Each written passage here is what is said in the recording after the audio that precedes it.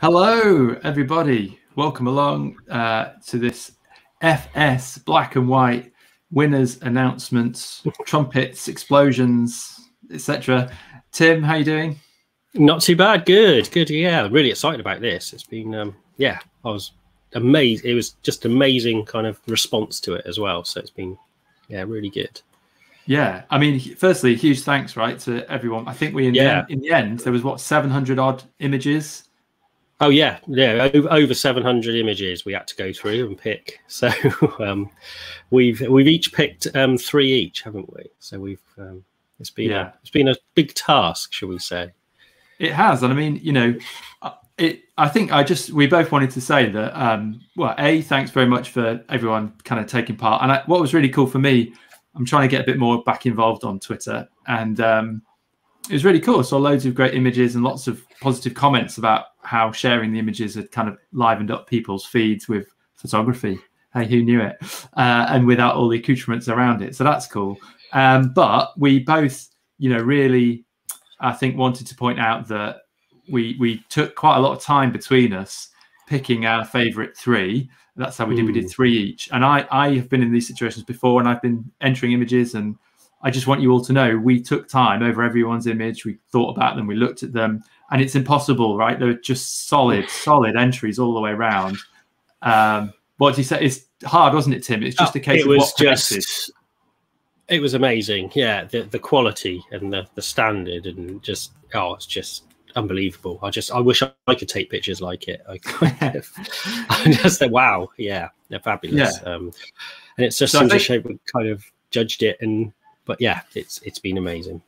Yeah, we had to pick 3 each. That was the thing. But as we've said, we picked 3 each. We were going to start by just picking 3 winners overall, but there are six people who we've picked out instead of the original 3 because there were so many entries, and it's impossible to pick. And to be honest, if you put me in front of those images tomorrow, I might pick a different 3, and Tim might. And if you put another photographer in, they'd pick a different 3, and that's just how it is. All right, you all know how it works. So if you don't win, don't worry. It doesn't mean we don't like your images. Doesn't mean they're not good. They were all pretty much awesome, to be honest. So if you have any comments as we go, though, let us know. Tim and I are going to walk through the images, just a very brief thing about kind of why we picked them, or just complimentary things, whatever it might be. And then Tim's going to explain about how he printed them, why he printed them on certain papers. And then we're going to obviously post all the hashtags, all the ats of the people on Twitter as well. And do keep up with the Twitter account for all the latest on that. I think that's the admin, Tim, isn't it? Shall we get into it? I think so, yeah. So let's start with, I'm going to do mine first. We decided that before. Cool. So let's reveal the first winner, shall we say? And we should also say that for winning this competition, you receive a free print from PhotoSpeed printed by myself. So I will be messaging everyone as well after this, just to say congratulations, and please send me your high-res file as well, so we can do a really good job and print it properly for you. Okay. Nice. So without further ado, okay, drum roll. Here we are. Right, this was my first choice. Now, this was from... Now, I really apologise if I'm pronouncing your name incorrectly. It's Zoses Cassell. Now, I apologise. I promise I won't say it again. But this image is absolutely fantastic. It just kind of really just stood out for me.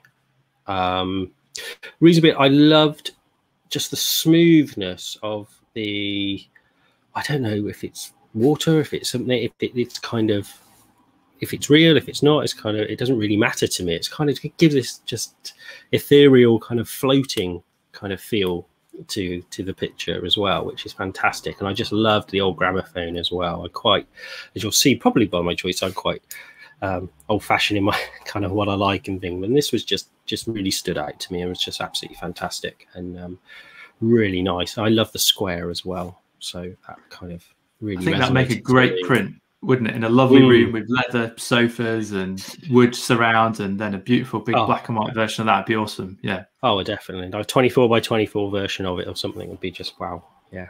Really nice chunky Cool. frame as well. Anyway, okay, so that was my first choice.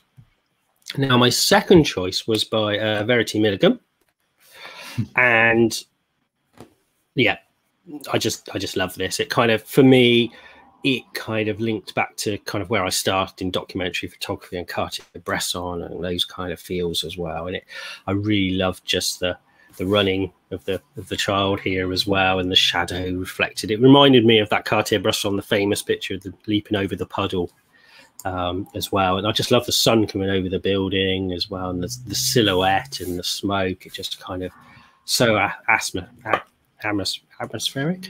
That's the words. Hopefully not Can't get all the atmospheric. But it's timeless, isn't it? It's got a real timeless quality. Definitely, yeah. It just was cracking. Nice. Now, my last choice was by Tony Dudley, and I picked this because it just really stood out to me, and I think I'm a surrealist at heart, and I think this just kind of really kind of linked to that idea in my head of surrealist kind of nature and thing, and these pair of legs sticking out of bathtub without anything else going on there as well. Really think, and it also linked back to the kind of the photography of the 60s as well, like the early Baileys and Duffy and John Swinell, should we say, one of our photographers as well, kind of the work they were producing. I just really loved it, and it just was that kind of old, kind of quite sentimental to me, I think, a link back as well. And I also loved this black in here, the bathtub as well, which I will, because I've actually done a print, a few of these as well. So we'll talk about those paper choices in a bit and why that was there. But yeah, that was my three. So yeah, nice, a solid choice. Three, a solid choice. Yeah, I like this one as well, actually, and I think the legs of the bathtub, the bottom feet of the bathtub, really work nicely with the legs coming out. It's a kind of cool. Those feet of the tub really work. But yeah, it's one of those curious images, isn't it? That makes you look at it and kind of it's a bit bizarro, which is quite cool. Yeah, so. a bit Dali-esque. Yeah, nice. Okay, well that's the first three, and you know what? There's three more. Boom. Fantastic. Shall I? You ready, Sam? Yeah, go for it, and then we'll talk about the paper and why certain images might suit them. So, my three are not in any particular order, by the way. They were just the three, and it took some finessing. I'm going to tell you that was my evening yesterday, everyone. I spent hours on this. So this one is Steve Palmer, I believe. Well done, Steve. Just really beautiful, delicate. I love the textures. I love the composition. I love the light. I can see this on the particular types of paper, and I'm really intrigued as to what Tim wants to put it on. But this balance of the light and the shade all around the frame, super, really lovely image. It's somewhere and it's nowhere. It's atmosphere.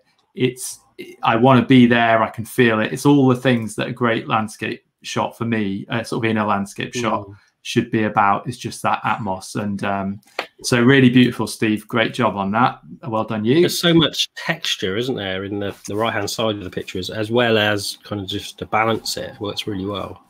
Yeah, and just great use of light and space and interaction between elements and tones and everything else. So that's going to be great printed. I really went for things in a way that I thought would just make fantastic prints as well, as much as mastery of composition or light or anything like that. Just stuff that really jumped out at me. And that's the only thing you can do when you're faced with so many images. So yeah, that's Steve. Next up, I believe we have... Yeah, this is Craig Wishart. That's right, isn't it? Yeah.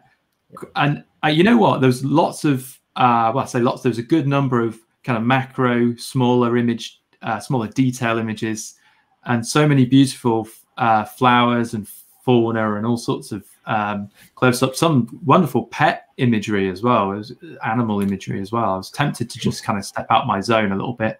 But this one just really struck me because of, and you guys might be difficult to see on the screen, but if you check out Craig's Twitter and find the actual image and just look at it, such really, really selective point of focus on these little seed heads. And just, he's dealt with it so beautifully. And again, texture, and the soft dark tones behind as well. For me, it was just a really simple, clean, beautifully executed image, which again, on a wall, on a print, you could look at time and time again and could accompany any sort of room and any sort of space. And you know, you could have a minute or two looking at it and enjoying it. So nice job on that, Craig. Yeah, lovely. Yeah, really nice. And then my final one, elegance personified here. This is Jude G, I believe, are the names, gradations we have for that. And I tell you why, it sort of leapt out at me because of kind of the toning and that huge amounts of sort of negative space and white space compared to the, you know, some of the darker, heavier images, of which there were a lot, and everything in between. But just for me, beautifully balanced, beautifully focused, beautifully shaped. Again, I just think it will make a fab print, and it would look very elegant in a modern or a contemporary sort of space as well. And obviously, we've got these kind of buds and leaves and the curves and all these beautiful things that I would enjoy in any image. So nice job there as well, Jude. But again, I would stress this was really tricky. There were just so many great images. We could have done hundreds, to be honest. I mean, we could just pick, all of them, to be honest. Yeah. But we weren't allowed to do that. No, and it's easy just to say. I genuinely am super, super impressed with the quality of what everyone's doing out there, and keep up the good work, you know, and keep embracing the black and white. I'm a huge black and white fan, so is Tim. Yeah. And they're really, really interesting and intriguing images in there as well. So yeah, nice. Tim, do you want to just have a chat about some of the paper choices that you've thought about? Let's start with yours to start with, because I've actually printed these pictures. So I off the Twitter and things, how we pick them is we kind of download the files, and kind of they're quite small res though, so we have to be a little bit careful with what we can print and things. But you managed to get some pretty decent prints out of them here. So I'll start with Steve's print here. Now, I printed this on a platinum etching. What were you thinking, Sam? Yeah, platinum etching definitely would be perfect, actually. Yeah, because it's just got that mix, hasn't it, of texture? Yeah, yeah. It's not. It was just a slight texture. If I bring up the big picture again here, it was just for the kind of the texture within the like mist and things going on in the right hand side here. It just looked really, really nice on that paper, and really kind of set it all off. I think that's a brilliant choice, and I think definitely matte and definitely not smooth and definitely not too textured. Therefore, platinum etching perfect. I reckon. Yeah, nice. Yeah. Now over to Craig's picture. I actually printed this on the Baryta. Yeah, cool. Yeah, nice. The reason why I went for the Baryta and not my favourite usually, which is the Platinum Gloss Art Fibre, is I wanted it a little bit smoother, and the Platinum Gloss Art Fibre does have a little bit of texture in there. And I think because it's so sharp and this black is so kind of silky smooth, I just wanted to hold that. And I think the Baryta, because it's completely smooth and lovely, it will just really make the image pop, and it did, to be honest. It's, printed. We need to stop spending so much time together, Tim, because that's exactly what I've written on my thing is Baryta. For the same reason though, because I knew the blacks would be great, and also the detail in this is really super small, and the layering on the Baryta is very very repetitive. If you see what I mean, there's not areas of texture, and it will just make those clean details really pop. So no, that's a wicked choice as well. The third one, I'm not sure about those. And for Jude, I went for an NST Bright White on this one. Yeah. Nice. Really nice matte paper, smooth, but just a tiniest little bit of texture in there. It's not super smooth, is it? So that worked really well. And also because it really sets off the background, because on the actual print here, it looks pretty white, but when against the NST Bright White, I don't know if you can actually see on the picture, there's a ball. I've put a bit of a border around it, and it just set off the stems and the flowers a little bit more by using the white of the border, pure white of the border, ultra white, shall we say. against kind of just a very slight off-white, and it just kind of set everything off really nicely. Cool. Worked really well. So yeah, good choices. That's kind of what I've picked for those. Now for my choices, let's start with Verities here. Now for Verities, I went with my favorite, I suppose, the Platinum Gloss Art Fiber. For me, it reminds me of that old darkroom fiber-based paper, as I've said in many videos before. So it really kind of just lent itself to this really well, and that kind of old kind of documentary feel of the old darkroom prints of like Bresson and Eugene Smith and people like that as well. Just really suited it really well. And also the black as well. We wanted a paper that was really gonna kind of make this black really deep and stand out for us, which is what it did for me. Nice. Okay. Now for this print here, now I picked a smooth cotton for this. Now the reason being is because the background, should we say, is so silky smooth, and I didn't want any texture getting involved in that. Almost the same as with the Baryta print in your selection with Craig's. With Craig's, yeah, it was the same kind of reasons almost, but I went for a matte paper with this just because it just lent itself to that matte paper. There wasn't didn't really need, I think it almost needed subduing a little bit, shall we say, in a really good way. I don't mean that kind of needed bringing down. It still had punch to it within the details of the gramophone and things in here. And my last choice, which was Tony's, see, I went for the Baryta again on this one. And the reason being was this black bathtub that I spoke about a little bit earlier. And it was about this silky smooth black in here and getting that really punch just to kind of set the legs off against that as well. Nice. So, yeah, that was, yeah. Sensible choices, I reckon. He knows what he's doing, everyone.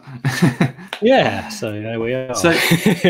So Tim, just to clarify, you guys will be in touch with the winners, yes, and they give you the high res files, and then we'll do you'll do a really, really wicked print from those. So this was just to get a feel for what they were going to be best suited to, and what papers would work out. And I think it's worth pointing out, obviously, PhotoSpeed, we're having a bit of a black and white focus at the moment, and there's loads of videos that we're putting up on the YouTube channel about black and white printing, how to print with black and white, different papers, different printers, profile mode versus black and white mode on your printer. We do get subscribed to the YouTube because there's loads of stuff, and I'm working on bits at my end. Tim's doing bits. We've got other photographers doing bits, and there's more and more coming. So do get on the YouTube thing with PhotoSpeed. We're going to kill it on there, everybody. But hopefully you've enjoyed seeing those winners and talking about the prints. And Tim, I know, we don't have a necessarily plan to repeat the FS black and white per se. It's not going to be an ongoing thing, but we may revisit it. We may do it a slightly different format, because we were really blown away, weren't we, by the take up. And also, don't forget that all the entries are in a Flickr gallery on our PhotoSpeed Flickr page. I think there's a link to it on. It has gone out on Twitter, links and things to it. So yeah, good, cool. Yeah, so stay tuned with the Twitter, everyone. We're going to have more and more interactive things like this, where we're going to pick you out. We're going to print stuff. We're going to talk about the printing, and keep up the good work with your photography and with your printing, obviously, at home. It's the way forward, everyone.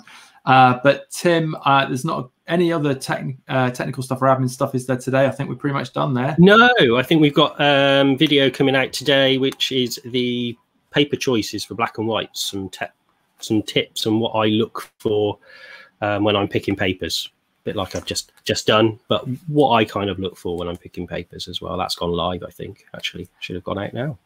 Yeah, that's a neat video. There's 3 big top tips that Tim talks about in that, and gives you some examples of different images on those different papers. And also, we've got some interviews with photographers out recently. We did Mark Littlejohn, Paul Sanders' interview is out as well. And so keep your eye on that. We're going to have more of those coming. But cool, we'll let you enjoy your weekend, everyone. Fingers crossed for the football on Sunday. Yes, come on, England. Fingers crossed. Come on, England. Then we can all have Monday morning off. And Tim and I will be back in due course with more videos. Thanks for watching. Stay subscribed, and we'll speak to you very soon. See you all again. Bye. Bye. Bye. Bye. Bye.